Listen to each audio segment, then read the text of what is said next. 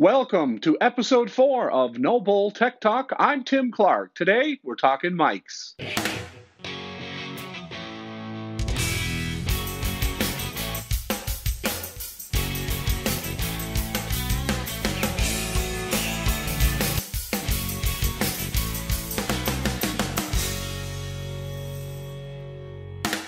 So I begin working on a episode of No Bull, and I'm thinking what I need for better audio is a mic, a lapel mic, like a lavalier.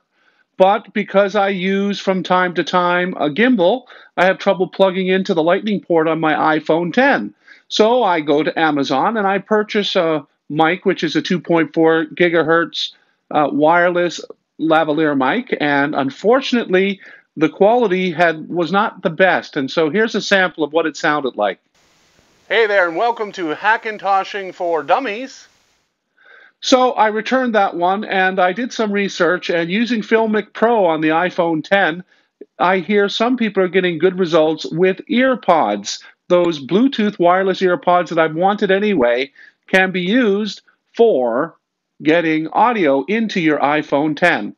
So I decided that I would go out and get a set and give them a try. Now, they are not returnable, so if you buy them, you're stuck with them.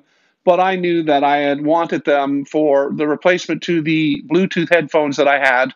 I like to listen when I'm laying down sometimes, and I find the wires can sometimes get in the way. So I've started filming, and so far my response has been positive to the AirPods. They connect immediately to the Bluetooth, and they seem to work so much better with delays and things like that, and I'm not hearing the sound back in my headphones. So here it is in my ear, and it's doing the recording of this audio.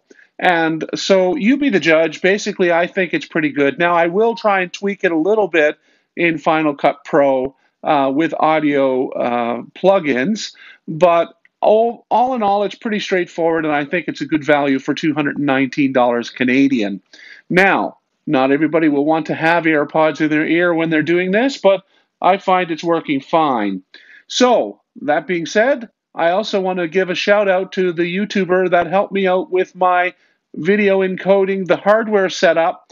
When I was starting on my Hackintosh, I did run into a problem of using the internal graphics, which are part of the 7th generation Kaby Lake processors. I have an i7-7700, and with his help and his plist, I managed to get it running, so I have the hardware encoding working, and it has cut down my render times to about 1/3 of the time that I used to get with just my RX 560 4GB video card. So thanks to George, and I've included a little sample on the screen there to show you what his YouTube site looks like. He's very helpful when it comes to working out problems on Hackintosh. If you like this video, please click that thumbs up. That helps us. Also, if you're clicking the thumbs up, you might as well click on that red subscribe button down below. And if you want to know when we upload a new video, click on that icon of the bell, and you'll get notified when we upload a new video.